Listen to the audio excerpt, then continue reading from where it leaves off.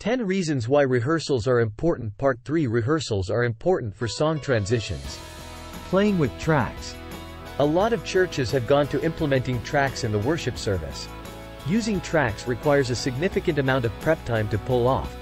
The person preparing the tracks will often need to work out any kinks with each track. This usually depends on the type of program running the tracks and the reliance on a person to trigger them. Tracks take time to implement and take many hours of rehearsal to work out. The person triggering the track will need rehearsal to trigger a track at the appropriate time before and after each song. Transition between songs. If you are or you aren't playing with tracks, there will still need to be enough preparation time to determine how you end a song and make a transition to the next one. There are different ways of making transitions smoother from song to song. A rehearsal can also go a lot faster if you implement these 3 following points.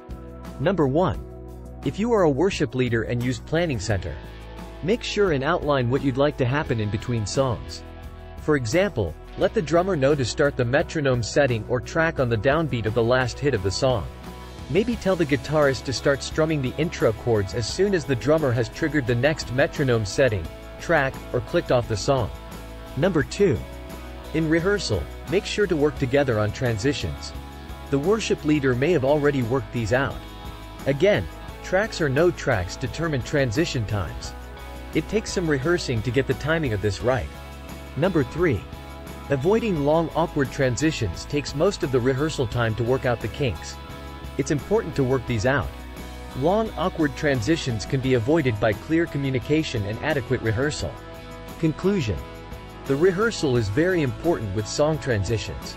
Whatever holds your songs up in transitions can be avoided with the right amount of prep time. Thanks for watching. Please click like and subscribe to the Worship Musician YouTube channel.